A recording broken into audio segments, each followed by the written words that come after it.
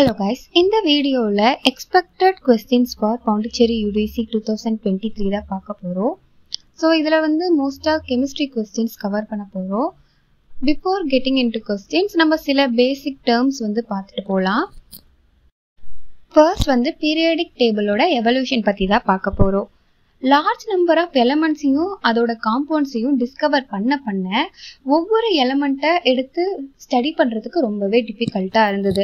So என்ன பண்ணலாம் நினைச்சாங்கன்னா இந்த எலிமெண்ட்ஸ் எல்லாம் ஒரு சிஸ்டமேட்டிக்கா குரூப்பா ஆர்கனைஸ் பண்ணா கொஞ்சம் ஈஸியா இருக்கும் ஸ்டடி பண்றதுக்குன்னு நினைக்கிறாங்க. நிறைய பேர் அட்டெம்ப்ட் பண்றாங்க. Like டோபரினர்ஸோட trades law, நியூலாண்டோட law of ஆக்டிவ்ன்ட்டு நிறைய அட்டெம்ப்ட்ஸ் கொண்டு வந்தாலும் ஃபர்ஸ்ட் இம்ப்ரெசிவ் அட்டெம்ப்ட் யார் கொடுக்குறாங்கன்னு பார்த்தீங்கன்னா மெண்டலிவ் பீரியடிக் டேபிள் அப்படின்ட்டு சொல்லுவாங்க. இவர் பார்த்தீங்கன்னா 1869ல இந்த பீரியடிக் டேபிளை ப்ரொபோஸ் பண்றாரு. இவரோட ஸ்டேட்மெண்ட் படி இந்த periodic டேபிளோட physical and chemical properties அந்த எலமெண்டோட அட்டாமிக் மாஸை டிபெண்ட் பண்ணி இருக்கும் அப்படின்ட்டு இவர் பீரியடிக் டேபிளை ப்ரொபோஸ் பண்றாரு. இவர் ப்ரொபோஸ் பண்ண பீரியடிக் டேபிள் பார்த்தீங்கன்னா 7 periods இருக்கும், 8 groups இருக்கும். இதுல பாத்தீங்கன்னா inert gases O group absent ஆகி இருந்தது.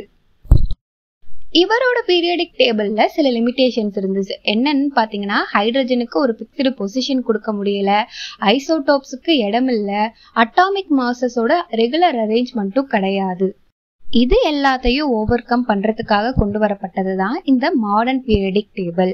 இதை யார் ப்ரொபோஸ் பண்றாங்கன்னு பாத்தீங்கன்னா ஹென்ரி மோஸ்லேன்றவரு 1913ல ப்ரொபோஸ் பண்ணுவாரு. இந்த மாடர்ன் பீரியடிக் டேபிளை இவர் எப்படி அரேஞ்ச் பண்ணிருப்பாருன்னு பாத்தீங்கன்னா ஒரு எலமெண்டோட பிசிக்கல் கெமிக்கல் ப்ராப்பர்ட்டி அதோட அட்டாமிக் நம்பரை சார்ந்ததா இருக்கும் அப்படின்ட்டு சொல்லுவாங்க. இந்த மாடர்ன் பீரியடிக் டேபிள்ல 7 periods இருக்கும், 18 groups இருக்கும். நம்ம பார்த்துட்டு இருக்கோம் 7 periods groups அப்படிலாம் பார்த்துட்டு இருக்கோம். இந்த பீரியட்ஸ்னா எதை ரெப்ரசென்ட் பண்ணுதுன்னு பாத்தீங்கன்னா ரோஸை ரெப்ரசென்ட் பண்றதை தான் பீரியட்ஸ்ன்னு சொல்லுவாங்க. இந்த குரூப்ஸ் பாத்தீங்கன்னா காலமை ரெப்ரசென்ட் பண்ணும். ஓகேவா? ஸோ நெக்ஸ்ட் இப்ப பார்க்க போறது long form of periodic table. இதுதான் நம்ம கரண்டா யூஸ் பண்ற பீரியடிக் டேபிள். இதை டிஸ்கவர் பண்ணது யாருன்னு பாத்தீங்கன்னா போர்ன்றவர் இதை ப்ரொபோஸ் பண்ணுவாரு. ஸோ இதை போர் பீரியடிக் டேபிள் அப்படின்ட்டு சொல்லுவாங்க. இந்த போர் கான்செப்ட் எலக்ட்ரானிக் கான்ஃபிகரேஷனை டிபெண்ட் பண்ணி தான் இந்த டேபிளை ப்ரொபோஸ் பண்ணியிருப்பாங்க. இதுலயுமே 7 periods இருக்கும், 18 groups இருக்கும். ஸோ சொன்ன மாதிரி பீரியட்ஸ்ன்றது ஹரிசாண்டல் ரோஸையும் குரூப்ஸ்ன்றது வெர்டிக்கல் காலமையும் ரெப்ரசென்ட் பண்ணும்.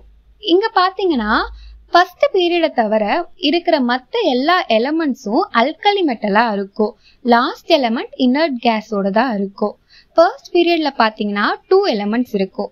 அதுவே செகண்ட் அண்ட் தேர்ட் பீரியட்ல பாத்தீங்கன்னா 8 elements இருக்கும். ஃபோர்த் அண்ட் ஃபிஃப்த் பீரியட்ல பாத்தீங்கன்னா 18 elements இருக்கும். சிக்ஸ்த் பீரியட்ல பாத்தீங்கன்னா 32 elements இருக்கும். செவன்த் பீரியட் தான் வெரி லாங் பீரியட் அண்ட் அது இன்கம்ப்ளீட். பிகாஸ் இன்னும் நிறைய எலிமெண்ட்ஸ் கண்டுபிடிக்க இந்த 7th பீரியட்ல தான் ஆட் பண்ணிட்டு இருக்காங்க. ஒரு எலிமெண்டோட நம்பர் ஆஃப் வேலன்ஸ் எலக்ட்ரான்ஸ் பாத்தீங்கன்னா லெஃப்ட் டு ரைட் இங்க பீரியட் நம்ம மூவ் பண்ணும்போது இன்க்ரீஸ் ஆயிட்டே போகும். 1 to 8 வரைக்கும் இன்க்ரீஸ் ஆயிட்டே போகும். இப்போ நம்ம பீரியாடிக் டேபிள்ல இருக்க பிளாக்ஸ் பத்தி பார்க்கலாம். பீரியாடிக் டேபிள்ல பாத்தீங்கன்னா மொத்தம் 4 பிளாக்ஸ் இருக்கு. அது என்னென்னு பாத்தீங்கன்னா SPDF அப்படின்ட்டு சொல்லுவாங்க. ஃபர்ஸ்ட் S பிளாக் எலிமெண்ட்ஸ் பத்தி பார்க்கலாம். S பிளாக்ல பாத்தீங்கன்னா 2 குரூப் தான் இருக்கு. ஒன்னு குரூப் நம்பர் 1 அண்ட் இன்னொன்னு குரூப் நம்பர் 2. ஸோ இதுல பாத்தீங்கன்னா hydrogen and alkali metal குரூப்பும் alkaline earth மெட்டல்ஸும் இருக்கும். இதுல இருக்க எலிமெண்ட்ஸ்ல சாஃப்ட் மெட்டலா இருக்கும். அது மட்டும் இல்லாம எலக்ட்ரோ பாசிட்டிவா இருக்கும். அடுத்தது பார்க்க போறது P பிளாக் எலிமெண்ட்ஸ். இந்த பிளாக்ல பாத்தீங்கன்னா குரூப் 13 to 18 இருக்கும். இதுல இந்த ஒரு பிளாக்ல தான் போத் மெட்டல்ஸ், நான் மெட்டல்ஸ், மெட்டலாய்டு எல்லா கம்போசிஷனும் இருக்கும். ஓகேவா? அடுத்தது நம்ம பார்க்க போறது பாத்தீங்கன்னா D black elements. Group 3 to 12 இதை தான் D பிளாக் எலிமெண்ட்ஸ் அப்படின்ட்டு கூப்பிடுவாங்க. இது டிரான்சிஷன் எலிமெண்ட் அப்படின்ட்டு சொல்லுவாங்க. இதை ஜென்ரலா கேட்டலிஸ்டா யூஸ் பண்ணுவாங்க. ஒரு கேட்டலிஸ்ட்னா என்னன்னா ஒரு ப்ராசஸ், ஒரு கெமிக்கல் ரியாக்ஷன் நடக்குதுன்னா அதை பூஸ்ட் அப் பண்றதுக்காக யூஸ் பண்ற ஒரு எலமெண்ட்டை தான் கேட்டலிஸ்ட் அப்படின்ட்டு சொல்லுவாங்க.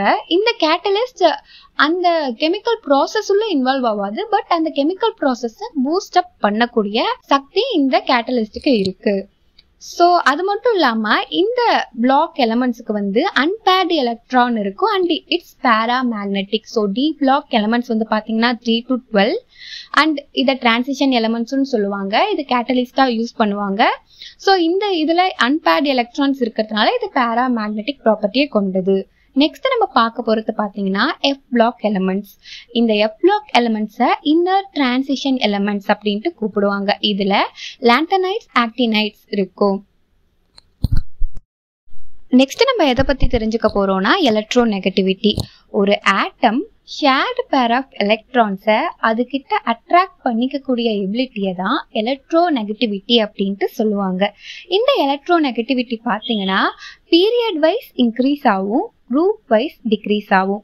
நம்ம தான் தெரியும்ல, பீரியட்னா ரோ வைஸ் இன்க்ரீஸ் ஆகும், காலம் வைஸ் டிக்ரீஸ் ஆகும். The most electro negative element எதுன்னு பார்த்தீங்கன்னா ஃப்ளூரின்ட்டு சொல்லுவாங்க. இப்போ நம்ம கொஸ்டின்ஸ் பார்க்கலாம். ஃபர்ஸ்ட் கொஸ்டின் என்ன கொடுத்துருக்காங்கன்னா, இன் எ periodic table while moving from left to right in a period number of dash remain same. ஒரு பீரியாடிக் டேபிளில் நம்ம லெஃப்ட் டு ரைட் மூவ் ஆகும்போது, ரோ வைஸ் மூவ் ஆகும்போது எது வந்து சேமா இருக்கும்னு கேட்குறாங்க. இதுக்கு ஆன்சர் பார்த்தீங்கன்னா ஆப்ஷன் சி ஷெல்ஸ் தான் கரெக்ட் ஆன்சர். இப்போ செகண்ட் கொஸ்டின் பார்க்கலாம். என்ன கொடுத்துருக்காங்கன்னா, how many elements R there in the 5th period of modern periodic table. Periodic டேபிளில் 5th பீரியட்ல எத்தனை எலிமெண்ட்ஸ் இருக்கும் அப்படின்ட்டு கேட்குறாங்க. இதுக்கு ஆன்சர் பார்த்தீங்கன்னா ஆப்ஷன் சி 18 தான் கரெக்ட் ஆன்சர்.